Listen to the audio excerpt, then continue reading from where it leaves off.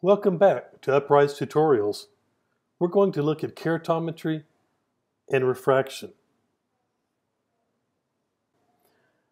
The refraction group assimilates all refraction types into one area. The Uprise refraction group represents the most comprehensive refraction tool in the industry. With its product catalogs and detailed custom contact lens fields, I think we've raised the bar in a refraction group. I've really been looking forward to sharing refraction with you. So let's take a look and start by looking at the refraction group icons. At the top of the exam, we have Get Device Data. It displays for selection all the refraction data from your practiced interfaced equipment. For a list of Uprise equipment integrations, you can go to startyouruprise.com. If you don't find your instruments, don't worry, just contact Uprise Sales to inquire about integrating your technology. We're adding new ones all of the time.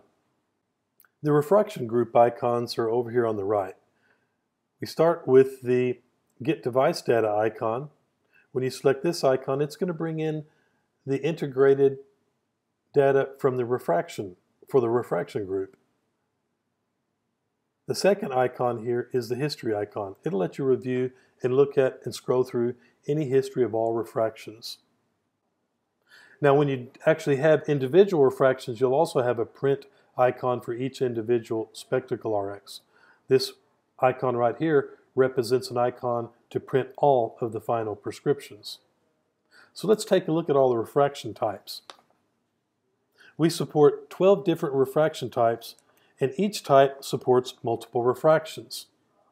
I don't know what the limit is, but I can tell you I've loaded more than 12 refractions, so I think it's got us covered. Multiple refractions are useful in many situations. For example, multiple manifest refractions could be used for dilated, technician refractions, doctor refractions, photopic, mesopic, and scotopic refractions, all labeled with their associated uses. And you can set these usage lists up in the practice management admin. And just look for the optical prescription usage list. So let's look at manifest refraction fields. We can see we've got the usage field up here, and this is required on optical prescription lab orders. So it's helpful if you'll go ahead and put in whatever your usage is up here. We'll put general purpose on this one. And again, this list is a user-defined list that comes with defaults. And this user-defined list you can also set up in the admin list groups. Again, it's going to come with the most common ones, but you certainly can add your own. And of course, we have the sequence or the sphere, cylinder, axis fields, the prism fields, the add fields, distance vision, near vision, pinhole acuity, glare acuity, and of course the PDs for the right and left eyes. When you do want to add a refraction, it sequences as you might expect. So let's go with a minus 50, axis 80. It's going to step over to the add. We'll put an add. Then it goes back to the left sphere, minus 50, axis 40. And then we've got the add at 250. Then we can go up to acuity, enter 2025. Next, it goes to the left eye, 2025. Next, it goes to both eyes, 2025 next. And it goes through the sequence of acuities in a logical manner.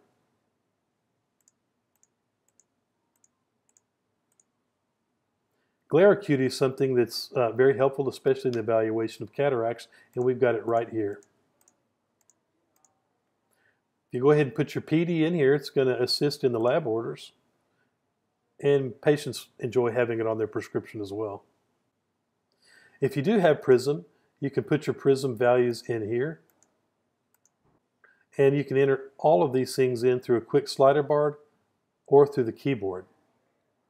If you want to look at a history of your refractions before or during it, you can hit the refraction button here, and you can see a history of your refractions.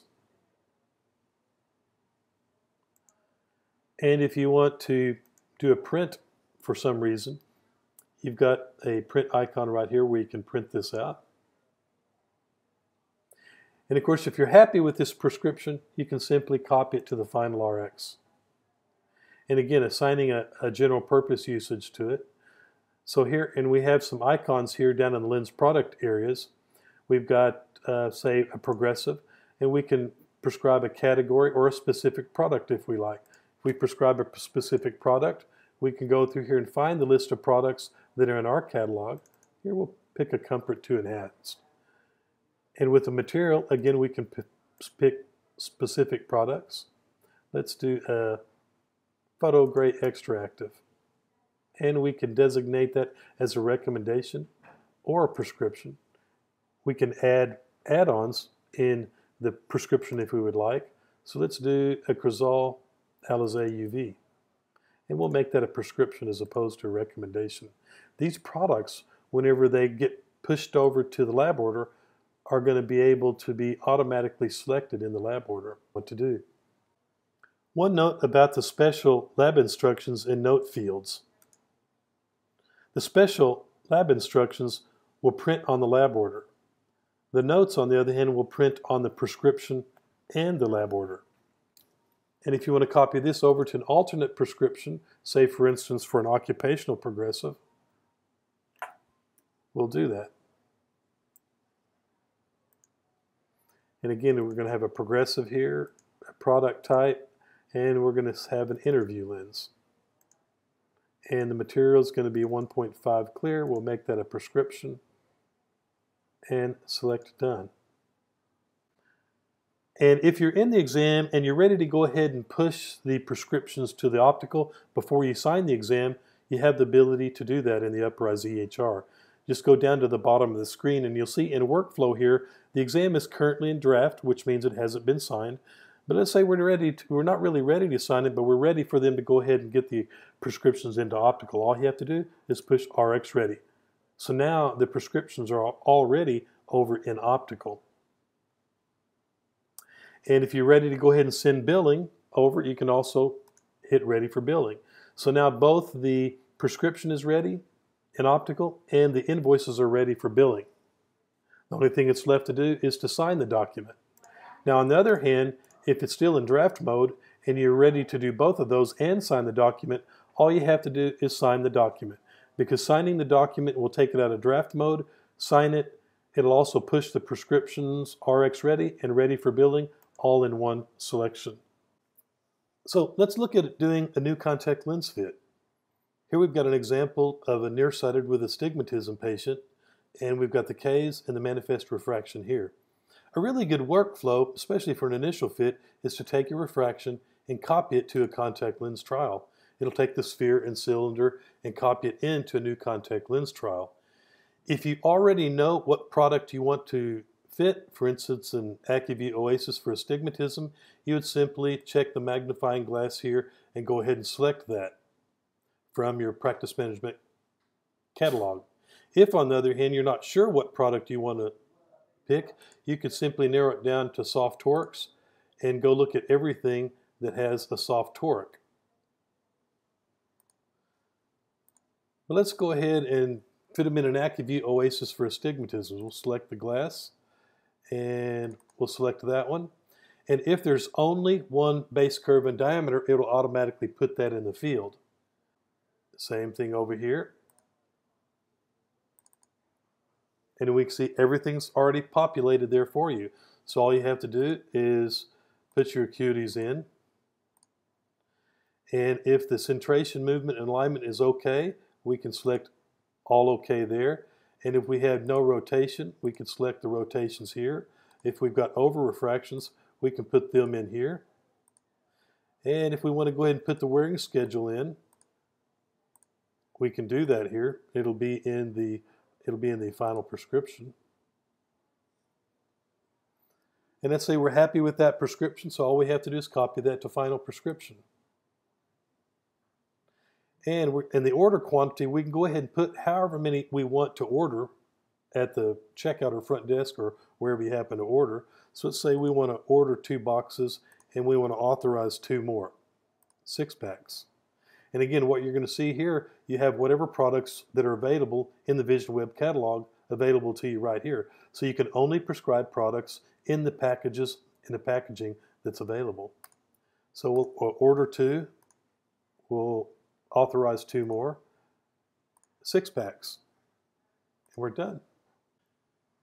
So let's take the same patient coming in next year. And let's look at how we're going to enter their contact lens prescription. So here we can see that they're coming in with what we prescribed last year as a presenting RX, and they're using some reading glasses over their contact lenses, and we've got the new manifest here. And so let's go ahead and copy that to a trial, and we can either just change the sphere powers here, or we can go do the over refraction. So let's go do an over refraction on it, and we've got a minus 50 here in each eye for 2020. And all we have to do now is simply copy the contact lens to final. And we've got our quantities correct up here. All the observations from the last fit are still here. We can make any adjustments that we need, and we have the wearing schedules all here. And that's all we need to do, so we're done. Now let's take the same case coming in the following year, complaining of discomfort with the contact lenses, and we're going to fit them in a new contact lens. So we can see here that they're coming in with their AccuView Oasis lenses, and we can go ahead and make some observations about them, that the movement is none, and they're dislocating.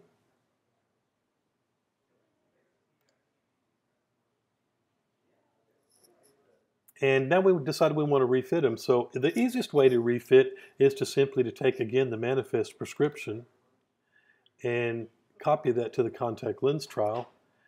And let's put them in a daily wear lens. So I'm not sure which daily wear lens I want to use, so we'll go soft toric, and then we'll see what our options are here. So let's do the 1-day AccuView Moist for Astigmatism.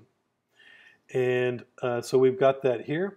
And let's just go ahead and move that to the left eye. And so there we're using this copy to left button. We took all those parameters, moved to the left eye, the prescription's the same. And again, we like the fit. It's going 5 temporal and the right eye, 5 nasal on the left eye. And we've got plano over refractions. And we can put some acuities up there.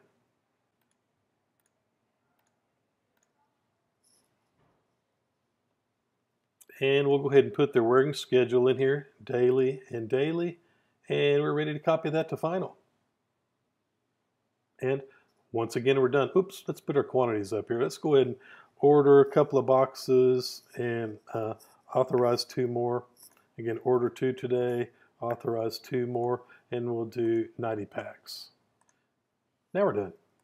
So once again, let's take the same case coming in the next year. Patient decides wants to go back to gas perms. They worked much better. So let's see how the gas perm fitting tools work. Again, we go to the add, and again, a good workflow actually would be to start with the manifest. So let's start with the manifest, copy that to the trial contact lens, and let's say we want to fit the right eye in a rigid sphere, and we want to fit the left eye in a rigid aspheric. Let's go to the rigid sphere down in here, and let's see, we want to find out what products are available for a rigid sphere. So we can go down in here and see that rigid spheres are available in many different materials. So in fact, we can see here on those materials that publish their specifications, I've got them actually indicated right in here in the name. So in this case, it's a fluorosilicone acrylate. It's got a 26 DK. It's got a wetting angle of 24 degrees, and it has a refractive index of 1.12. And those lenses that have specific gravities associated with it will even have that there as well. So let's choose a rigid sphere floci for the right eye. Now all we need to do is add the color and the base curve and the diameter. And we've got the sphere. We're going to leave that sphere there. And let's dot the right eye.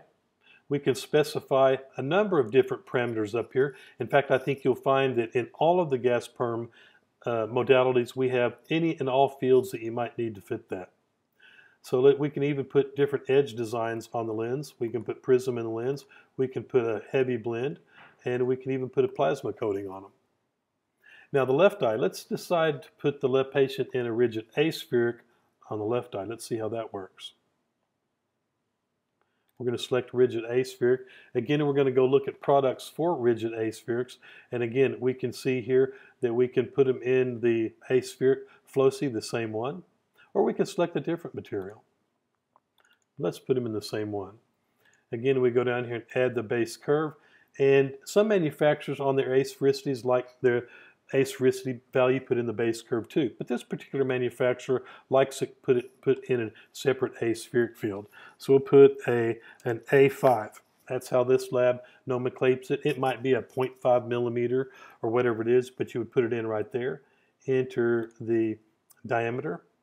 And if you want to put an edge design, so let's put a C bevel. Let's thin that edge down just a little bit. And we're going to put a medium blend on this aspheric. And we are going to plasma coat the lens. And again, we put the trial lenses on and we determine that the centration and movement and alignment is good on these base curves, so we can just select them all as normal. On the other hand, you can see how we can put that the lens drops or whatever here as necessary. And again, for toric gas perms, we've got a toric orientation facility as well. And so let's say that we like this fit. We're going to over refract these. Let's fine tune it with an over refraction. We've got a -1/4 on the right eye and we have a +1/4 on the left eye. So let's just go ahead and copy that to final. And you can see the new powers are updated with the over refraction right here. And we have all the values that we need here to get this order going. All we need to do now is just select done. Now let's take a look at some of the other gas perm fitting fields, just so that you can see what's all is available.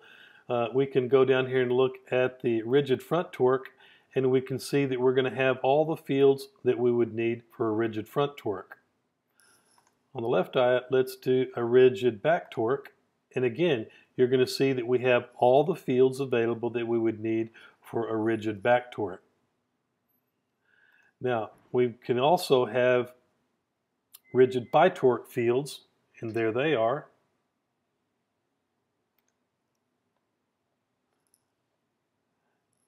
And we have rigid aspheric fields that you saw earlier. We have rigid scleral fields that we have right here.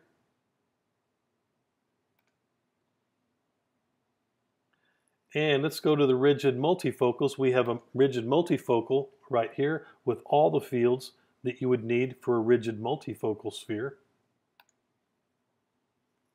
Let's do a rigid multifocal toric, and again, you're going to have every single field that you would need for a rigid multifocal toric. Even better, let's look at a rigid multifocal bitoric. Again, we've got all the fields that we need there for a rigid multifocal bitoric. And then, of course, if we have an eye where we're not going to be fitting a lens, we would put no lens. Or if we simply have an eye where we're not recording the data, we would put not recorded.